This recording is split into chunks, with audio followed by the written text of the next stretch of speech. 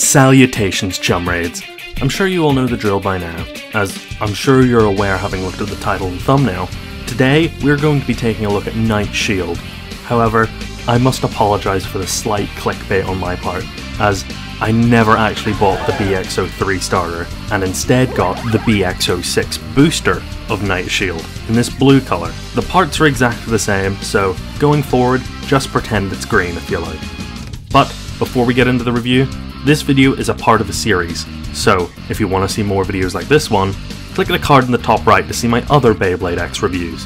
And if you end up enjoying what you see, feel free to subscribe with bell notifications on to stay up to date with any of my future uploads. Well, with that nonsense out of the way, let's dissect what makes Knight Shield so daunting to come up against. As I mentioned in the introduction, I bought the booster, not the starter set. The only major differences being the blade comes in a cool blue colour and that there is no launcher included, which worked out better for me as I already have 3 from the other starters, for now. The packaging also reflects this change, not displaying a launcher on the box and it being smaller, not needing the extra room to accommodate it. Taking a look at the back of the box, it has a list of statistics to give you a brief understanding on what are the pros and cons of the parts included. Another difference is that there is no portrait of the character that uses the bay in the show. Instead, it is replaced by a diagram I can't understand, as I can't read Japanese. Sumimasen Nihonjin. This booster also comes with instructions. As with the starters, this booster's main focus is the 3 parts of the bay. The first being the blade, Knight Shield. Overall, I would say Knight Shield is fairly balanced. It has a 3-bladed design with these gaps to give it better outward weight distribution and therefore stamina. While comparatively small, its contact points do generate enough recoil to be used in an anti-attack balance combo, and as a defense-oriented blade, you can expect this thing will be able to shrug off heavy hits with relative ease, in theory. Next is 380. Similar to its pointier cousin 480, it has greater burst resistance to make up for its more exposed contact points, and, in theory, is a safer option, having less contact points while still having the added height and burst resistance. As the case with all taller ratchets, it's more susceptible to toppling over and becoming destabilized, so take careful consideration when choosing this part. If its strengths overweighs its weakness. And finally, the bit. Needle. Side note, pretend this is the right colour, I can't find my original needle. As the name implies, this bit ends in a fine point, and, similar to ball, doesn't have the best burst resistance. Due to its low friction, it's capable of some pretty impressive spin times, provided it doesn't get destabilized. But this low friction could also be one of its greatest weaknesses, meaning it makes any bay it's on a sitting duck waiting for an extreme finish. That's why it would be best used on defensive or stationary attack combos, able to counterattack anything foolish enough to charge in head first.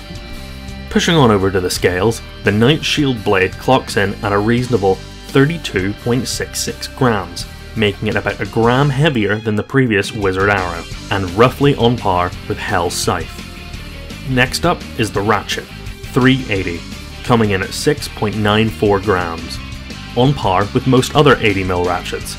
And, last but not least, the Needle bit, weighing exactly 2.01 grams, roughly the same as all other bits, excluding Metal Needle. Taking the parts for assembly, the process is the same with all other X-Series bays. The ratchet twists into place underneath the blade, and the bit slots into the hole in the centre of the ratchet. Returning our fully assembled bay over to the scales, the full combo weighs 41.61 grams, which is about average in terms of bay weights. Taking everything mentioned so far into consideration, in theory, Knight Shield should be the Beyblade equivalent of a brick wall, shrugging off attack types and counterattacking, though I do think it will struggle if destabilized on its sharp tip and lose a great deal of stamina. The Needle bit, in my opinion, is also less reliable than Ball, and because of this, will likely be a fish in a barrel to any stamina type it faces. Now, with all that said, let's move over to the stadium and put our theories into practice with some testing.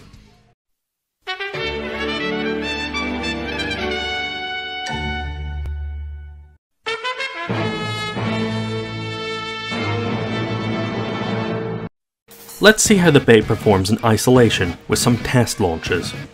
Firstly, a flat light launch to get us started, and oh dear, what is that noise? Let's try that again. This leads us into another lesson here. Always remember to balance tune your bays before a match. Balance tuning is where you alter the balance of your bay by orientating your parts differently. This was more something you'd need to consider in Burst than in X, but let's see the difference that it made. Night Shield is slightly more steady, but still ends up falling over and scraping. But that looks like the best we're going to get at low speeds. Next is a hard, flat launch, circling the inner ring of the stadium before sticking to the center while wobbling a bit. Hopefully this will be to its benefit and destabilize its opponent, but we can only wait and see. And finally, a hard, banked launch. Knight moves aggressively for a few seconds before returning to its standard movement pattern we saw before, albeit maybe slightly more steady than last time. Getting into the test battles, its first opponent is the attack type Dran Dagger, which Knight should have an advantage against. Round 1 begins with a solid hit from Dran Dagger. Knight recovers and is almost sent into the extreme zone. It counterattacks and doesn't have quite enough force to do the same to Dran, becoming destabilized and tapped over topside, awarding 1 point to a spin-out finish. Not a great start, but we'll see if we can pick up some points in the second round. It's still anyone's game. Round 2, like Deja Vu, big hits from Dran Dagger and Knight has lost its bit, awarding 2 points for a burst finish.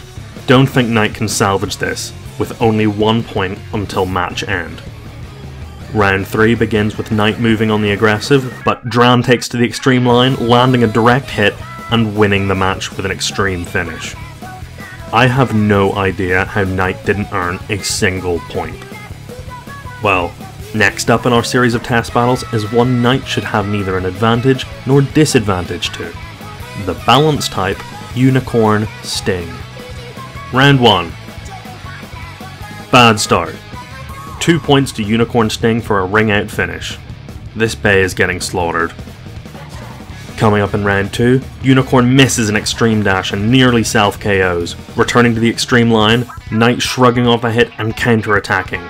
Finally seeing Needle work as intended. With most of its stamina expended and destabilized by Knight's blows, Night Shield earns 1 point to a spin-out finish. Just like Dare, it's coming up. The next round starts with Knight and Unicorn trading indirect hits, before again Unicorn hitting Knight with an extreme dash. Knight is able to recover, but Unicorn ends up once again using up most of its stamina, trying to use the rail, winning Knight another point. I think I'm starting to see where this match is going.